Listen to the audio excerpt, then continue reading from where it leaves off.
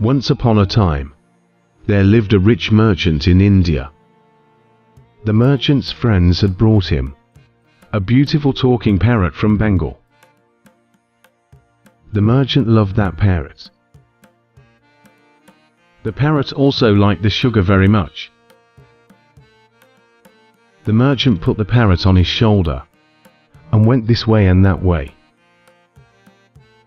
The parrot flied in the merchant's big house and kept saying, "Amoket chini dao, amoket chini dao, give me sugar, give me sugar." The merchant gave sugar to his parrot. One night, the merchant family went on a trip. But the merchant stayed home with his parrot.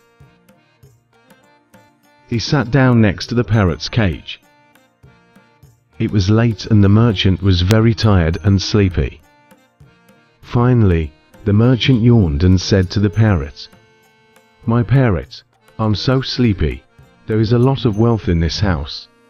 Gold and silver coins and expensive Iranian carpets. Stay awake tonight and watch out the house." He said this and fell asleep.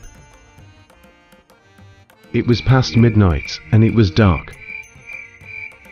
At this time, some black-clad thieves threw a rope and slowly entered the house. First, they looked everywhere, and they saw that the merchant was in a sound sleep.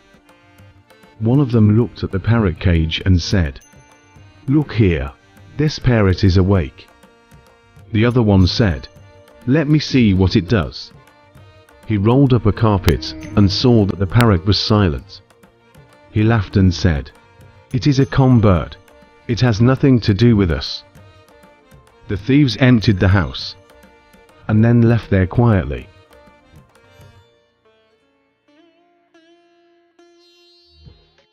In the early morning, the merchant woke up. He yawned and looked around. He was suddenly shocked. He sighed and said, "Why is the house empty? Where is my furniture? Everything of mine is stolen." The merchant sat sadly in a corner. At this time, the parrot uttered with a loud voice, "Hello, merchant, good morning." The merchant cried out in grief, "What good thing is left for me? Aren't you seeing? I became miserable. I became bankrupt." Then he shouted angrily, "Hey parrot, tell me what happened to my carpets. Where are my bags of gold?" Parrot said, "Don't worry, the bag of sugar is in its place." The merchant asked, "Weren't you guarding? Who came here last night? Didn't you see anyone?" Parrot answered, "A few people came, but they left soon. As you see, the bag of sugar is in its place." The merchant said, "How were they?" Parrot said again, "I saw that they did not take the sugar."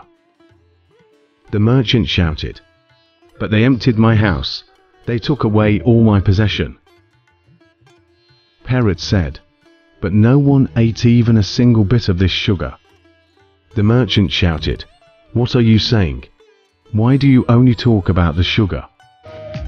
Parrot answered, "I looked everywhere from night to morning, and I was careful about the bag of sugar." The merchant sighed and said, "As it seems only sugar is valuable to you. You are only watching out the bag of sugar. Woe is me for entrusting you to watch out the house." The merchant continued sadly, "Yes, it was my fault that put you on a job that you haven't been created for that." The parrot said, "Oh merchant, only sugar is valuable to me, whereas gold and coins are the most valuable things to you.